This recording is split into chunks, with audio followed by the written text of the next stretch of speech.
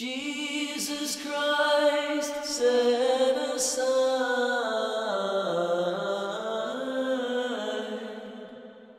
His Godhead, born as a human, died resurrected.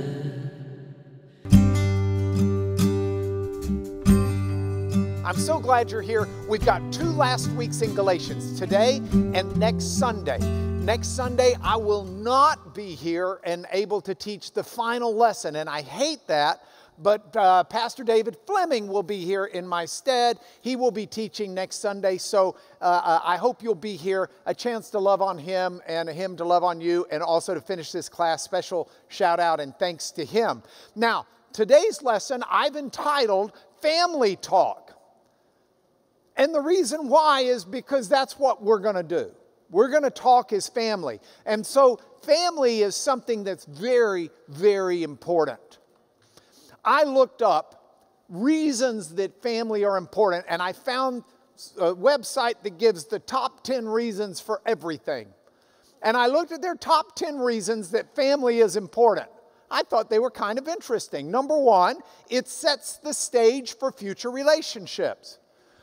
You know, if you grow up in a home where the father is kind to the mother, then the boys grow up, hopefully, to be kind to their wives. There's a very significant relationship between the kind of home in which you grow up and how you handle future relationships. The second, people rely upon their families in challenging times. I think we certainly have seen that. Now, these are healthy families. There are a lot of people that don't grow up in healthy families. In fact, some people grow up in a family where they see the mother and the father in an abusive relationship. And instead of growing up abusers themselves, they say, I want to be anything but what I grew up with. And it helps them change who they are. But these are indicators of a healthy family, a good family. Number 3, it's a source of encouragement and a source of affection.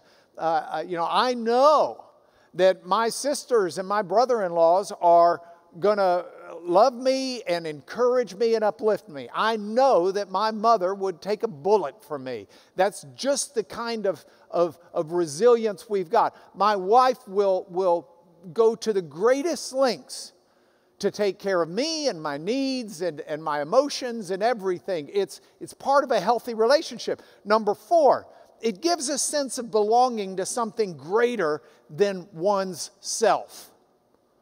Because you're part of a family. You're not an island.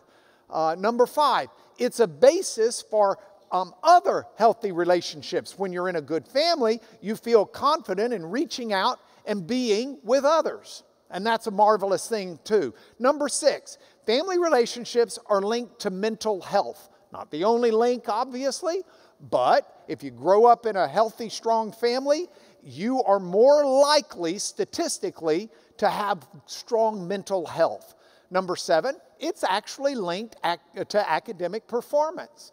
I had a case one time where it was a bizarre case, but it involved one of the people integral to the case was a young lady who was in her 20s. And she had been adopted out of a home when she was about 4 or 5. She got put into the home when she was 3. When the authorities realized that her mother, who was so strung out on dope, never fed her, never did anything with her. And so this is a child that as an infant was just left crying in the crib almost all the time, unless a neighbor heard it so much that they came over, lying in their own dirty diaper, lying in her own, and it affected her tremendously because of the way she was brought up. And her brain did not develop in the ways that it should have developed because of the way she was brought up in an unhealthy family. So a good family is linked to academic performance. Families teach important life lessons. I can tell you many lessons I learned from my mother and my father and from my older sister. I've even learned a few from my younger sister, though I don't admit it publicly.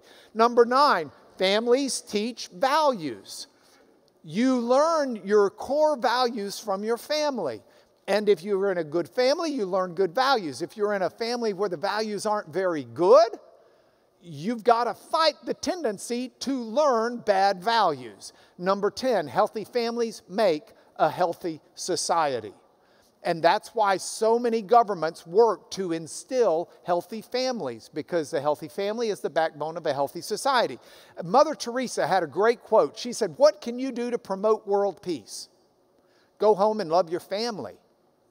And I really like that, because family is very significant. It's very important. So what I'd like to do in family talk today are 3 things. First, let's just look at what Paul says about family talk in Galatians 6, 1 through 6. Second, we're going to talk about God, because family talk is tied into God talk. And then third and finally, we're going to get a pep talk. So with those 3 talks before us, let's get started with family talk. Here's where we start, Galatians 6:1. Paul begins, we'll read the first verse together. "Brothers, if anyone's caught in any transgression, you who are spiritual should restore him in a spirit of gentleness. Keep watch on yourself, lest you too be tempted." Now the first word that Paul's got there is brothers.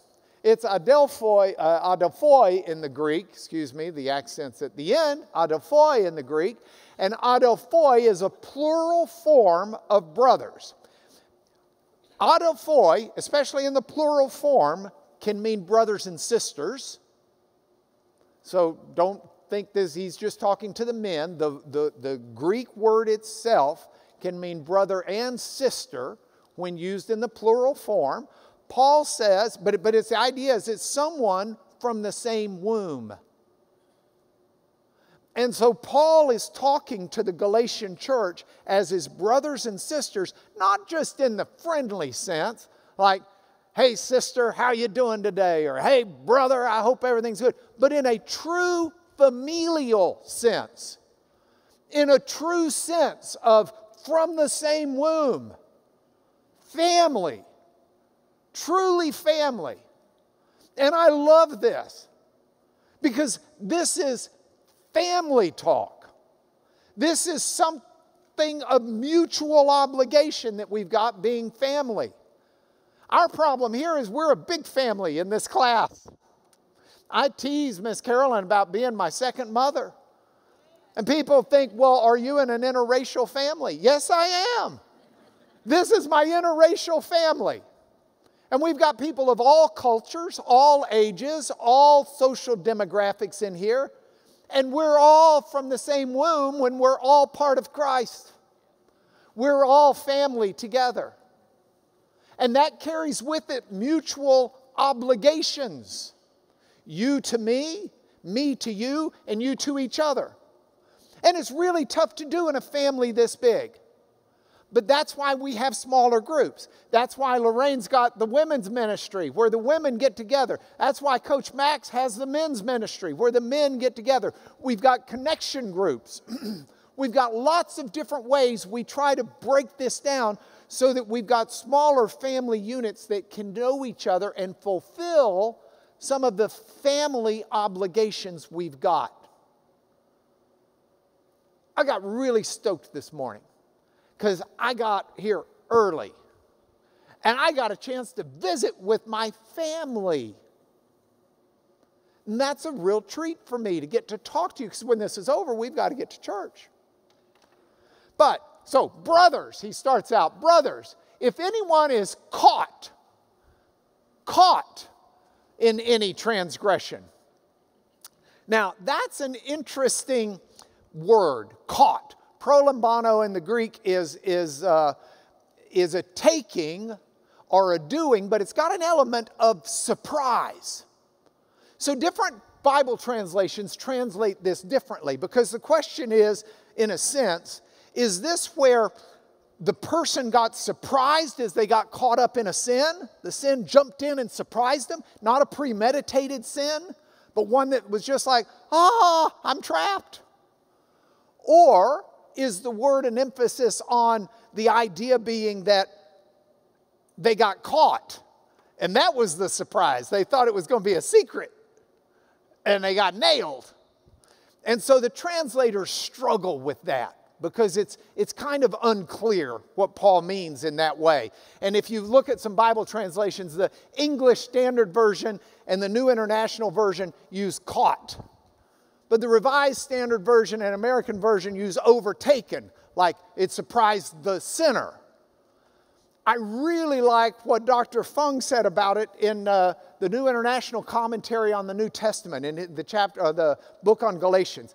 He said, the New English Bible, "do something wrong on a sudden impulse," captures the probable meaning of the Greek verb, which speaks not of intentional sin, but inadvertent wrongdoing. In other words, someone has, on a sudden impulse, done something wrong. Someone is doing things they shouldn't be doing. They're caught up in something they shouldn't be caught up in. And when that happens, in any transgression, and parapatoma, the word for transgression here, isn't the typical word for sin, though it contains sin, but it's the idea of a wrongdoing, a transgression. So if anyone's caught in any transgression or wrongdoing, you who are spiritual should restore him or her in a spirit of gentleness. Now, I love this verb Paul's using for restore. Remember, Paul uses picture words like crazy. Paul's words themselves are PowerPoint because he's got pictures with these words. Katarizo is no exception. It means to cause something to be in condition to work well. I say means. Means isn't quite an accurate word anytime you're translating, but it conveys the sense of cause it to be in condition to work well. So when you read this in different places in the Bible and outside the Bible in ancient Greek, you'll read it with the idea of restoring, like restoring furniture so that it works well, or renovating a home so that it works well, or fixing a car. Okay, well, they didn't fix cars back then, but fixing something so that it works well. In fact, in Matthew 4, this is the verb used, where it says, going on from there, Jesus saw two other brothers, James the son of Zebedee and John his brother, in the boat with Zebedee their father, mending their nets. Katarizo is the verb there, mending. It means they were fixing it. They were fixing the nets, causing it to work well again. And that's what this verb means. Cause it to be in a condition to work well. The net's busted, fix the net. So if someone's caught in a transgression, they're not working well. Sin does that to us. Sin affects how well we work. And Paul knew that. And Paul said, so if someone's caught up in it, you need to get them fixed so they're working well. So that they're humming, as my dad would have said. Now you're humming. Or what's the expression of the patriarch in Duck Dynasty? Now you're cooking with peanut oil. It's that type of thing. You got to get it working well. Something is it? I mean, look. Are they going to hell because they sinned? Paul's covered that. But that doesn't mean they're not interfering with themselves and, by extension, the family life, the community life. And so what Paul wants is get it fixed so that it's working well. And to do that in a spirit of gentleness. Now, I like this. The spirit in a spirit of gentleness. Remember Galatians 5:22 through 23, which is right before the section we're reading now. Paul talked about the fruit of the Spirit: love, joy, peace, patience, kindness, goodness, gentleness, or goodness, faithfulness, gentleness. Same word. Gentleness. And this word gentleness, I like the way it was put by This is a standard Bible lexicon, for lack of a better way of saying it. Prautes, the quality of not being overly impressed by a sense of one's self-importance. We think of gentleness simply as tender care, like you've got a raw egg in a spoon on an egg race. You know, you want to be gentle. But this is more, it conveys also an idea of not being overly impressed by a sense of one's self-importance. So it's got gentleness in it, but it's also got humility wrapped up in this word. Courtesy, consideration. This word's translated meek in places. Not in the sense of, wimpy, but in the sense of humility and gentleness and kindness. The meekness that Jesus had. The meekness that Moses had. That's what we've got in this. And so that's a fruit of the Spirit. So it seems right that in a spirit of gentleness, of this fruit, we should restore such a one. We don't restore them by going to them and saying, well, you're a terrible sinner. You're an embarrassment to me. You're an embarrassment to the family. You need to get your act in gear right now. Otherwise, I don't know. It's just a mess. No. Don't go to them and say, I've never been caught in this sin because I'm above it. Let me lead you out of it. Follow me, the wise one. No. That's not what Paul's saying. Paul's saying in a spirit of gentleness, of humility. And Paul goes on to add to it. He says, and keep watch on yourself, lest you too be tempted. Don't think that you're above it, and so you're going to lead them out of it. Recognize that this can be a problem for everyone to get caught into transgression, to get caught into sin. And we have a family obligation to get people working well again and to help them, but to do it with humility and do it with gentleness, because we can be tempted too. Remember, the verse immediately before Galatians 6:1 said this: let us not become conceited, provoking one another, envying one another. Those are transgressions. So if you see someone that's just caught up in envying someone, with humility to try to correct them, say, well, who's going to know if I'm envying someone? We may not be close enough as a family for you to pick up on that. But that's why we need to be in connection with people. We need connections. You need prayer partners. You need people close to you within the body of Christ, so that they do know what you're going through. And they are able to pick up on things. Hey, you doing okay? I know that's got to be real tough on you. Man, if I were in your shoes, I'd be real tempted to envy. Or you catch someone provoking someone else, just getting them because they can. And it doesn't hurt to say, hey, time out. Look, I'm as guilty as anybody of this. That may be why I can see it. But you maybe throttle back a little bit. I love one of the things our son-in-law JT did with our daughter Gracie when they were courting. And Gracie was rightfully over the moon over this fella. He's as fine a Christian young man as you're ever going to find. And Gracie was caught up in a transgression, in a sense. She was really angry and not being very nice about it. And JT just calmly looked at her and said, and she said, I'm sorry, I know I'm not being nice. And he says, oh, but you will be, because I don't date girls who aren't nice. And she was like, you're right. And he kind of laughed.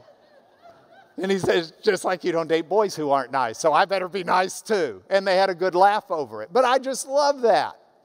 There's a spirit of gentleness. JT's also the one who's responsible. We pray before we eat.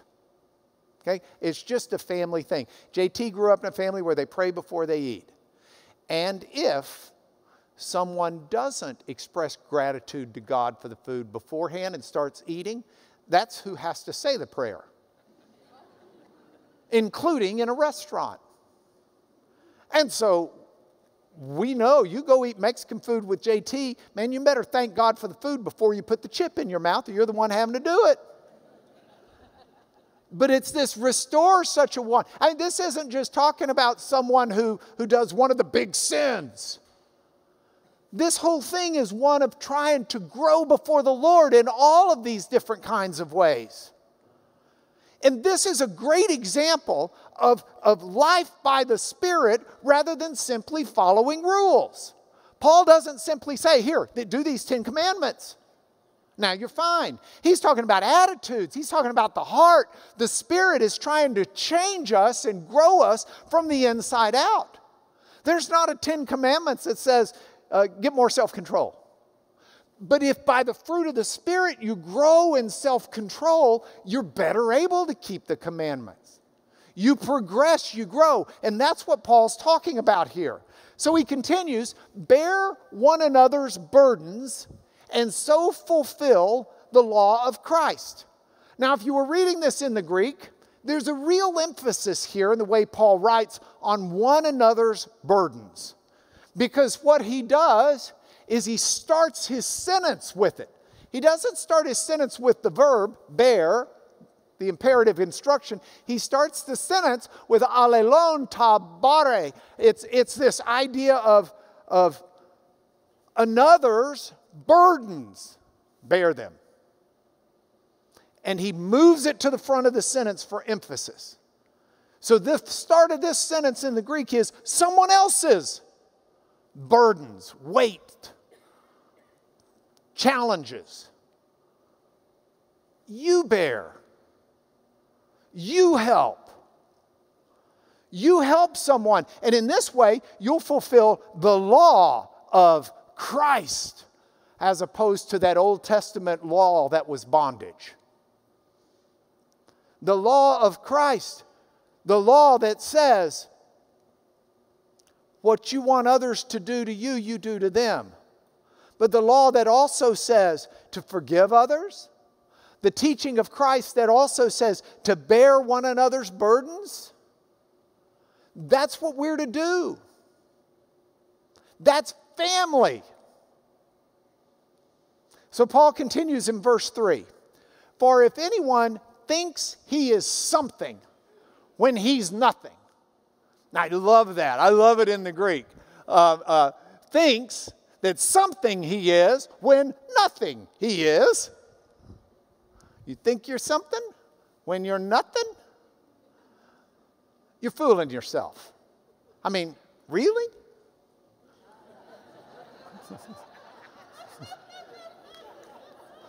Really? You're deceiving yourself. And this deceiving, this is in the present tense, which means moment by moment, day by day. You start thinking more highly of yourself. Oh, I'm going to help you, poor sinner, because I can't. You have just become the Pharisee in Jesus' story of the Pharisee and the publican, where the Pharisee says, well, the publican, first, let's start with him.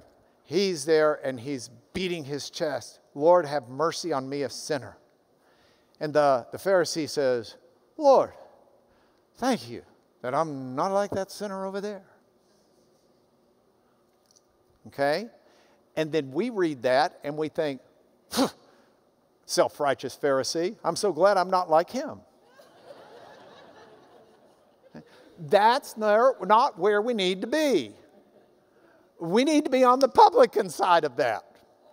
We need to be on the side that says, Lord, have mercy on me, a sinner. So when we're dealing with someone else in our family who's got sin, it's not, look, we don't have any problem. Let me help you out of it. It's one of tenderness and humility. And if you don't think that you need help in your life as well, and you think you're something high and mighty and above it all, then you're walking moment by moment, minute by minute in a great deception. And that's very sad. So Paul says, let each one, now I'm going to warn you, this verse is weird.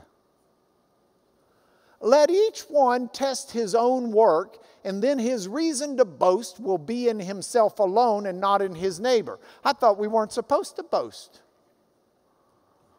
Doesn't the song say, forbid it, Lord, that I should boast, save in the death of Christ my Lord?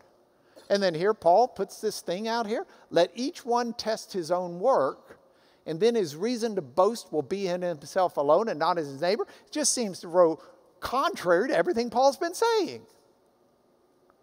So let's dig for just a moment. Let me suggest to you that part of the insight of understanding what Paul's talking about can be found if we look in 2 Corinthians chapter 10, verse 13 through 18. In 2 Corinthians chapter 10, Paul says the following. We will not boast beyond limits. We'll boast only with regard to the area of influence God has assigned to us to reach, even to you. We're not overextending ourselves as though we did not reach you. We were the first to come all the way to you with the gospel of Christ. We don't boast beyond limit in the labor of others. Our hope is that as your faith increases, our area of influence among you may be greatly enlarged. His boasting, as he looked at this situation, was a boasting in Christ and what he had done. And so he's saying, look, you need to spend time also looking at yourself. And if you've got a reason to boast, it's not in comparison to your neighbor. It's only because Christ has worked in you, and you can thank God for that. But it doesn't change his admonition earlier to correct others in a spirit of humility, with caution, because there but for the grace of God go I. I really like the way the Message paraphrased this passage in translation. The Message said, make a careful exploration of who you are and the work you've been given by God, and sink yourself into that. Don't be impressed with yourself. Don't compare yourself with others. Each of you must take responsibility for doing the creative best you can do with your own life. And that's what Paul, in essence, is saying, I think. So let the one who's taught the word, and this sums up this section of what we're doing, let the one who's taught the word share all good things with the one who teaches. Now, I love to talk about this verse because I'm not on staff at the church. I get to be a part of the church. I get to contribute to the church. But we all need to know that this church consists of people whose full-time job in ministry is trying to teach and to reach. And it is not just a pleasure and an honor, but it is seemly and right for us to share with this church's ministry effort. And Paul can write that because Paul made tents to support himself so no one would ever challenge his message as being one that was lining his pockets. It's one reason that I always want to be careful. I mean, God has blessed us abundantly. And I never want to say, hey, give us $100 at the library and you can take a course. Because that's not what this is about. None of this is selling ministry. None of this is, oh, come to this class and give money because I want to raise. I don't get anything from this other than the honor of following the Lord and being part of our family. And this is my family obligation to you. So it allows me to tell you, one brother to another, brother and sister, don't forget how important it is that all of us contribute to share good things with the ones who are teaching. It's just a chance to do that. And this is family talk, so I'm allowed to say such things to us. And I'm speaking to myself as well. All right? Next, let's look at God talk. I really like this. Don't be deceived. God is not mocked, for whatever one sows, that also will he reap. Don't be deceived. Me planaste. That's a phrase that Paul uses repeatedly. It was a common phrase in the time of Paul. It means make no mistake. Don't be misled. Look, this is no-brainer land. You can be assured of this. You can be confident here. Make no mistake. God is not mocked. Now, how many of you have kids or grandkids or nieces or nephews or have been around a child at the age of 2 or 3 before in your entire life? Okay, most of you. We've got a grandson, and he's got a great age. Actually, we've got 2 grandsons. But one that I hope to see next weekend, which is why I won't be here, is John Henry. Now, John Henry is about 19 months old, 18 months old. And you know he's almost old enough for the song, Head, Shoulders, Knees, and Toes. Head, shoulders, knees, and toes. Eyes and ears and mouth and, or as we say in Greek, muktir. Muktir. Where's your muktir? Where's your muktir? That's nose. Now, that's turned into kind of a verb of sorts here. God is not muktirizod. It's from muktir, nose.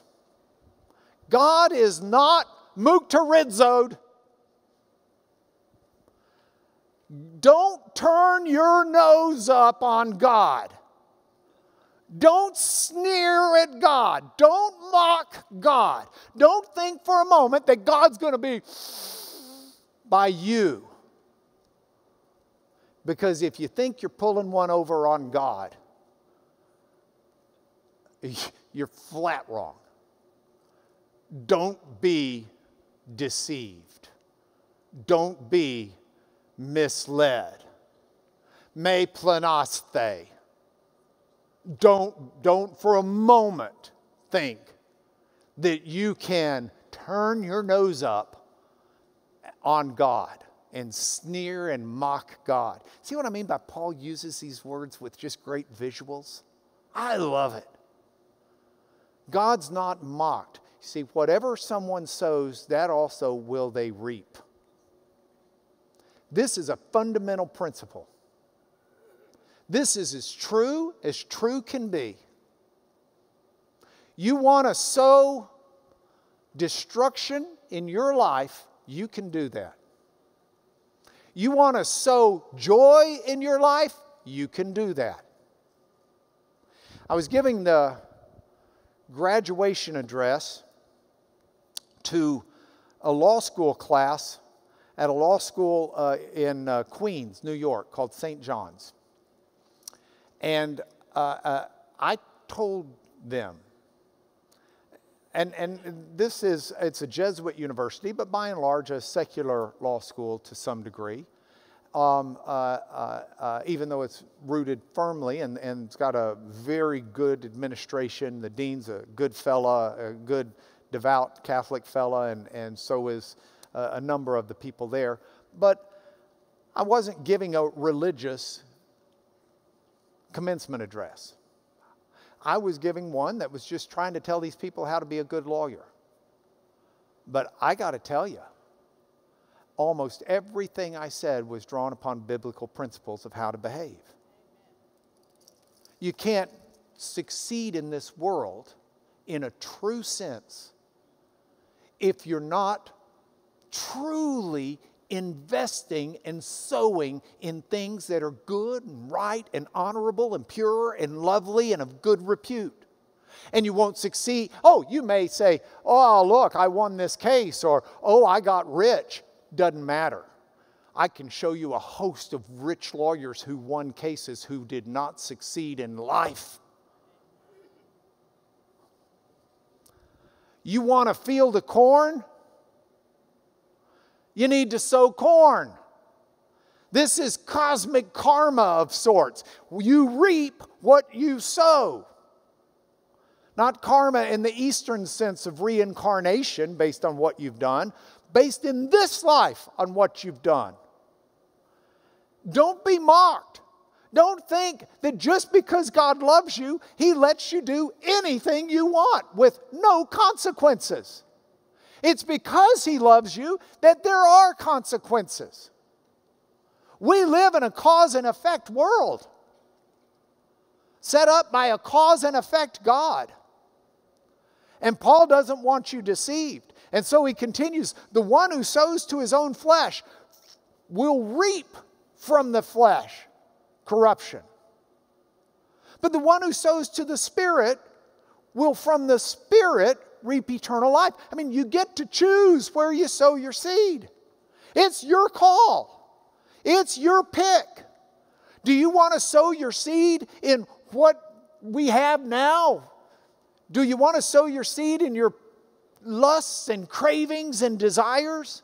Is it more important to you to be popular than it is to do right? Is it more important to you to have economic success than it is to be honest? Is it more important to you to please your flesh than to please your Maker, whose only concern is your real good? Or do you want to sow to the Spirit? Because all of the practical advice that Paul's giving us is rooted in who God is.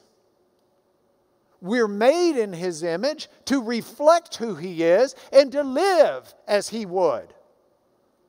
And if you want that wonderful life, that's what we should be doing. And when you see someone who's caught up in a transgression and you're close to them as family, then it's a time in humility to encourage and to get them working well again, so the whole body is thriving. All right, that's enough God talk. Well, that's not a good thing to say. All right, let's quit talking about God now and move on to something else. No, the God talk permeates all of this, so excuse me. But I want to transition now to the third section, the pep talk. Paul says it in Galatians 6:9.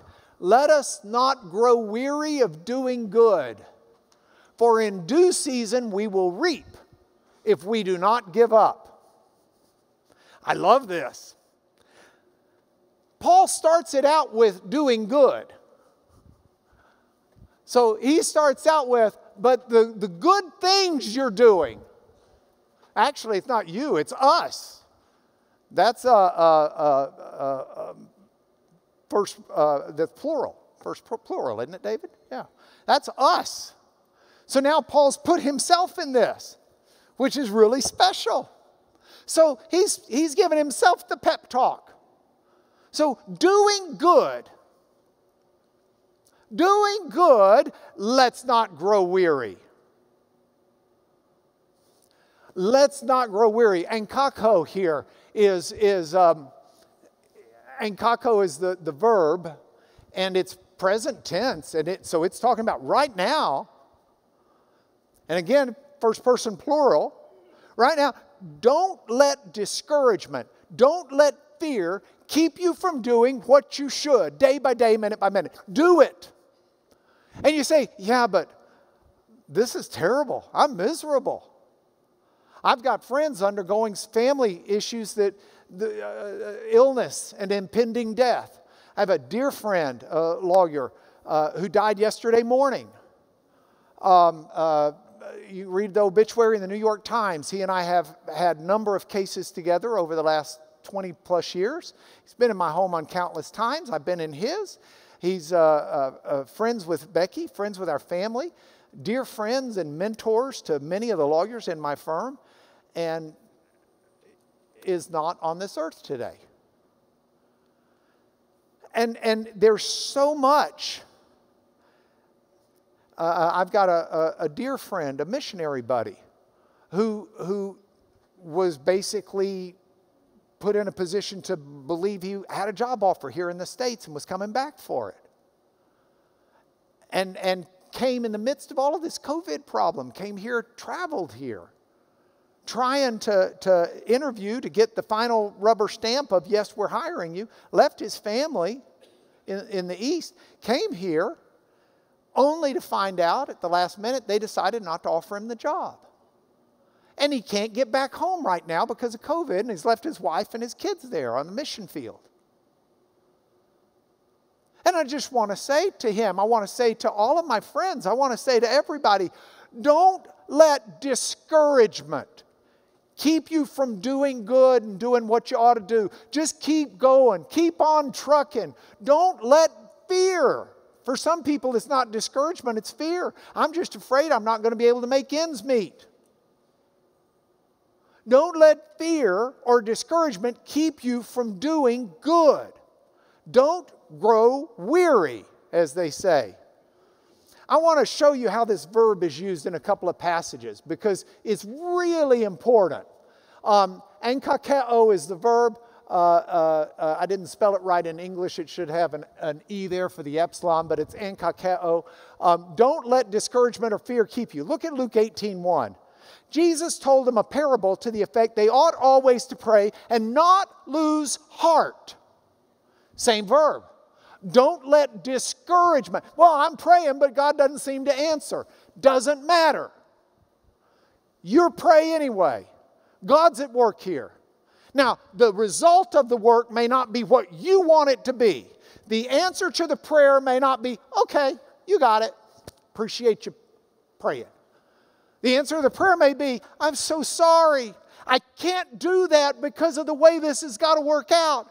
But my heart is with you and I love you and I'm crying with you because God cries with us. That may be the answer to the prayer. I'll weep with you, I'll mourn with you, I'll grieve with you, and I'll also give you the promised hope. But Jesus still says, you keep praying because God's at work in that prayer, both in you and the world. Look at this passage from Ephesians where Paul uses the word enkakeo. So I ask you, don't lose heart over what I'm suffering for you, which is your glory. Don't get scared. Don't be discouraged just because I'm in trouble for the word. Don't let discouragement or fear keep you from doing what you should, because in due season, because kairogarithio is translated in due season. Now, kairo is one of two Greek words for time that are used extensively. There are two Greek words for time. Oops, let's get this over. One is kairos, and the other one is chronos. These are two Greek words. In English, that would be Kairos and CH. Do you do a CH for that, David? Chronos. Chronos. Now, they're both translatable as time, but there's a nuanced difference in meaning between the two. Chronos, can you think of a time word that's got chronos in it? Chronological, chronology, chronology. And that's like a timeline, right? What order things came in. Okay? Kairos is a little bit different. Kairos is what Paul uses here, and it's translated. It's in this form, Kairo. It's in a dative form. But Kairos is a particular moment of time, a propitious moment of time. It's not chronology time. It's not time of a watch per se, but it's emphasizing a unique moment in time. And that's why they translate it here season. You know, it's a propitious moment. It's a special moment. And Paul draws it even closer when he says, uses the word idios. It's again in the dative because it modifies time. But idios means private and personal as opposed to public. Do you know what word we get from that? Idiom, not idiot. Idiom. An idiom is like a way an expression we use. You know, Tim's a private investigator. In my phone, he's plugged in not as his full name, but Tim 007. That's my idiom for Tim, 007. Now that I've told you that, he's going to have to kill you. No. An idiom is a private expression of sorts. So Paul is saying here, don't let discouragement keep you from doing good, in spite of what's happening right now, because at the right time for you, at your personal propitious moment, at the right time for you, at your private time that's right, you're going to reap as long as you don't give up. Okay? Paul then says, so then, as we have opportunity, let's do good to everyone. Opportunity, by the way, kairos, same Greek word for time. So then, as we have propitious moments, because our propitious moment may be what we can do for someone else. Someone else may be discouraged and having trouble doing good, and we might be able to help meet their need. We might be able to help carry their burden. We might be able to do something good for them. So as we've got that unique time opportunity, let's do good to everyone, especially to those who are in the family. This is family talk. Oikos is the household, the family, the home of faith. This is family talk. This is mutual obligation. Okay? 3 quick points to ponder, and we go to church. First, I should have had Sister Sledge up here. We are family. I got all my sisters and brothers with me. Brothers and sisters in the household of faith. We are family. And I mean, you like everybody. Everybody's got crazy Uncle Joe. Okay, I did not reference that in terms of our president. That did not come out that way. I did not mean that politically. If you took that politically, you haven't met my crazy Uncle Joe. All right. But let's also not just recognize family. Let's sow wisely. Okay? Let's sow to the Spirit for life, not to the flesh for corruption. And last, remember, God is not mocked. He's not. All right, let me bless you and we'll go to church. I can't wait to hear what Pastor Jarrett's got to unfold for us today.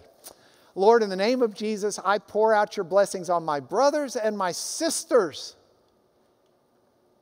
in Christ, my family of faith. Father, build up those discouraged, strengthen those weakened, bind the wounds of those aching. Give wisdom to the lost, sight to the blind. Those who feel their prayers are just bouncing off the ceiling, Lord, give special divine comfort and understanding that you hear them. And give us all the patience to continue to do good while we wait in due season at our personal right time for the harvest that you have promised as we sow to the Spirit. I ask this blessing in the name of Jesus by the power and presence of your Holy Spirit working among us now. Amen. See you guys in 2 weeks. Thank you for being here. You blessed me.